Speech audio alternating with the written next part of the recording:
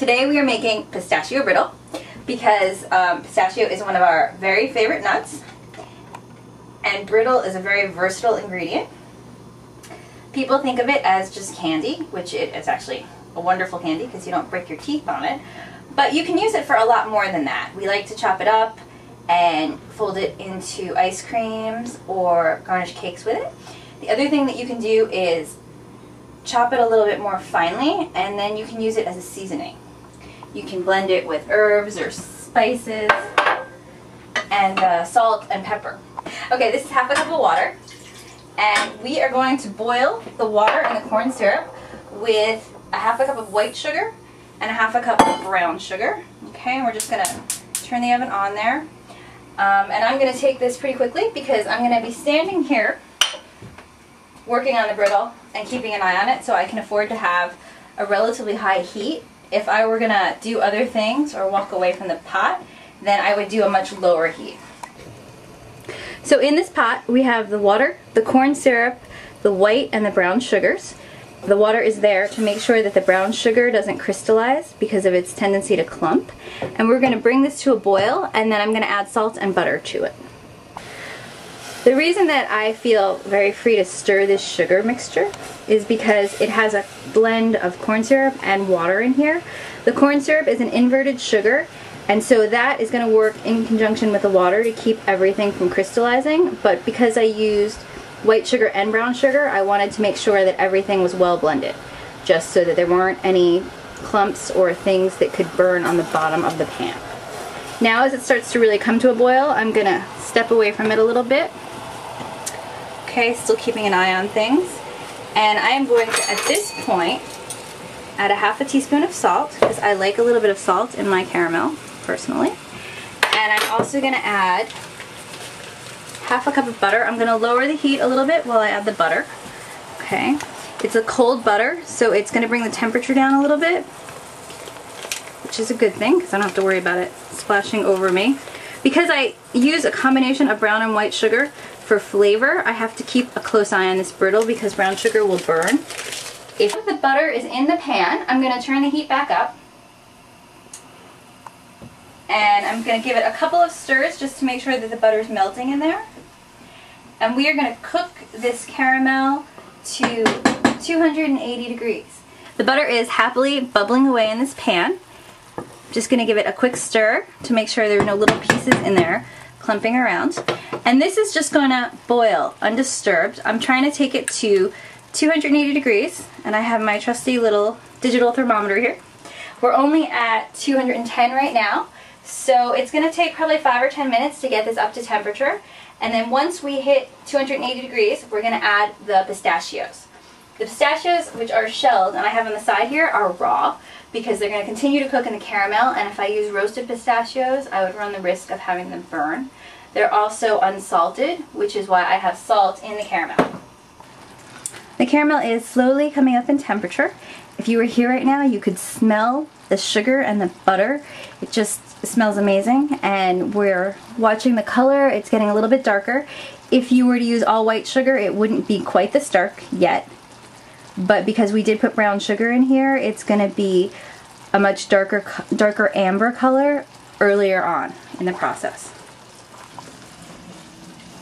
The laser thermometer, as you can see, is really handy when you're candy making, because in a pot this size or in a home-sized batch, when you have one of those old school thermometers that you clip to the side of the pan, for the most part they tend to, in my experience, not be deep enough in the candy to actually keep a good, accurate temperature reading.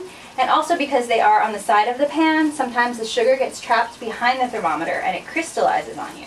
Whereas if you have a laser thermometer, it's just taking the temperature at the surface, and you don't have anything in the pan to get caught up in the candy or interfere with the cooking process. So it makes everything a lot easier to use and to clean. The thing about actually standing here over the pot when you're making the candy is that it smells so good that when you first pour it out of the pan, all you want to do is stick your face in it and start eating it right away, which would be a very bad thing because it's very hot stuff. Kind of fun to play with. It deflates as you stir it to avoid those hot spots. And then you can watch the caramel kind of just dripping off the spoon. and it almost looks like hot caramel sauce. You could just imagine dripping this over ice cream. And even though you would look at this and think that this is why brittle is brittle, actually it's going to deflate when you cool it, which is why we're going to add baking soda later. And that is actually what's going to provide the aeration that will make the caramel softer and crunchier and less apt to break your teeth. We are at 280 degrees now, and you can tell because the sugar at 280 degrees just starts to smoke. So I'm giving it a quick stir before I add my nuts. This is 1.5 cups of pistachio nuts, raw and unsalted, as I mentioned before. I'm going to stir it up. This is a little bit more, a higher percentage of nuts than you would see in a traditional brittle, because I like there to be a lot of nuts. More nuts, less caramel. And that's immediately going to stiffen up on you when you add the nuts, because the temperature is going to drop and the caramel is going to try to solidify. So I'm going to turn the heat back on to re-melt it out. So now we are going to take this caramel with the nuts in it to 305 degrees. And that's going to be our final temperature, at which point we're going to add the baking soda. Because the nuts are in it, and because we've used brown sugar, at this point I'm going to keep the heat a little bit lower, and I'm going to keep a sharp eye on the candy.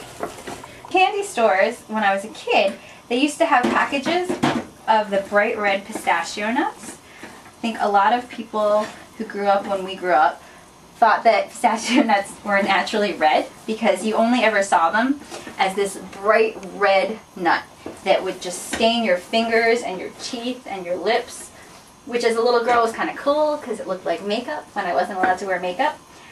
But as time has gone by and people have been a little bit more savvy about food and what they like, well, what they like to eat in terms of dyes and additives, you see more and more of the pistachios in their natural state.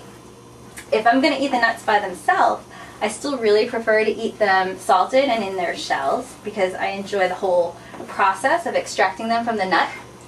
But if I'm going to spoil myself, then this brittle is definitely the way to go. Okay, the color is getting much darker and we are just about there. We are at 305 degrees. So I'm going to turn this off, and now I'm going to add my baking soda. And if it looks a little clumpy, don't worry, because you're going to stir it in rapidly. Once you have it stirred in, you want to turn it out on the silpat as quickly as possible so that you don't deflate it too much. You can see it rising in the pan, and it's a little bit streaky, but that'll be fine. And then you just want to turn it out onto the silpat. You want to move quickly, but you don't have to be super gentle with it. It will take a certain amount of manipulation and still be okay, because you don't want it to be too thick either. Okay, so I'm spreading it out a little bit on the pan. The silpat would keep it from sticking, but if you were doing this at home and you didn't have a silpat, you could use buttered aluminum foil and that would be fine too. Okay, and at this point I'm going to stop playing with it because I want it to have a nice light texture. I'm just going to shake it a little. And now we're just going to let this mixture cool. And that's your brittle. As you can see, the brittle has cooled. It's not completely cold yet because we can never wait to break the brittle and actually taste it. But it's kind of gone flat and it's all shiny. And if you tap it, you can hear it sounds kind of hollow and hard. So we're going to just break a piece off. If you break it right now, it has a really nice snap. And if you look at it, you can see holes in the caramel, which are part of what give it its brittle texture. The flavor on this dark caramel has almost coffee-like undertones and nuances to it. It's really deep and rich tasting and just yummy.